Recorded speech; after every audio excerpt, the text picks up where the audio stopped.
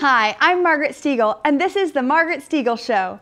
As your host, Margaret Stegall, I'm taking you through an exciting journey featuring pumpkin, the vegetable of the fall, nutritious and delicious, and comes in a handy can.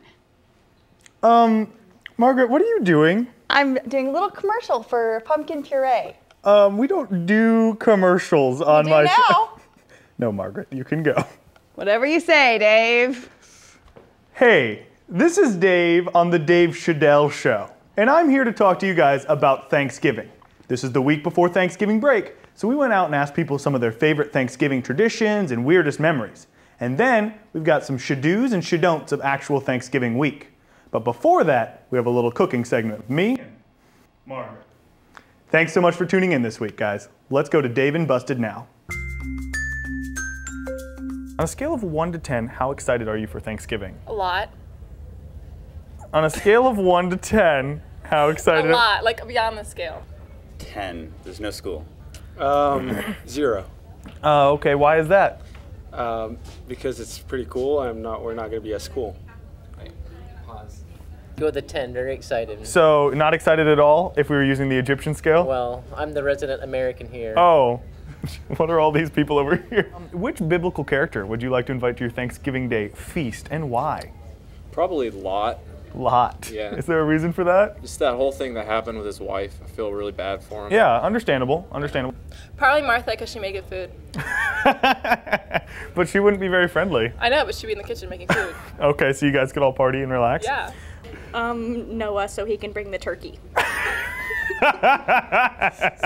Eve? Is there a why to that? I just want to talk to her. See why she ate the apple? Yes. Thoughts on cranberries? Good, bad, evil, ugly? Fun. Fun? But not necessary. They're infecting all the other foods. Crane raisins are great. Cranberries, not a big fan of. So I'll be bringing you a can of that cranberry stuff for your Thanksgiving. That would be perfect. Hashtag blessed. Hashtag give it to someone else. Thanks so much. Today we invited our friend Margaret Stegall, Women's ISC Director, to come help us make a little tasty treat for the fall season.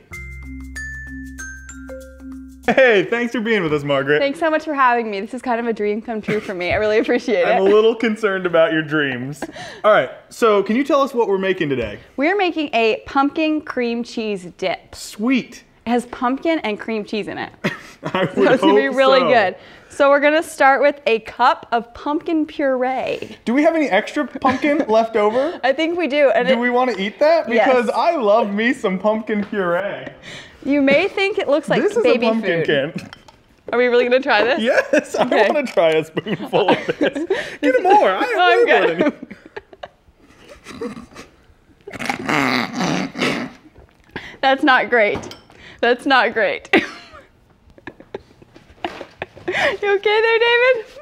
All right, the next thing we've got is 2 cups of powdered sugar. You're not gonna recover from that, are you? This is powdered sugar. Okay, 2 and just cups. powdered sugar, or do we put some 2 seasonings cups, in there? and it has a ½ teaspoon of ginger and a teaspoon of cinnamon. All right. I'll throw that in there. And then, do you wanna get that? Yeah, what do we got That here? is a stick of cream cheese that's kind of softened and a ½ cup of sour cream. Sounds good to me. You might need this little spoon to get that out. I'll help you. There we go. I need assistance all the time. There we go. I think we've got enough to count. Use the rubber-headed spatula to get more out of a bowl, kids. Yep, I didn't grow up in a barn. looks Well, good. I kind of did. All right, so we're gonna mix So it all what do we do together. from here? We gotta mix it all together with the hand mixer. I know most of you have at least one of these in your dorm, so choose a slower Now's a speed, good time to pull it out. like a 1 to start out with, Yep, and just get it down in there. yep. You're gonna spill everywhere, and that's okay. Since it's powdered sugar, the initial mixing will spray this stuff pretty much everywhere.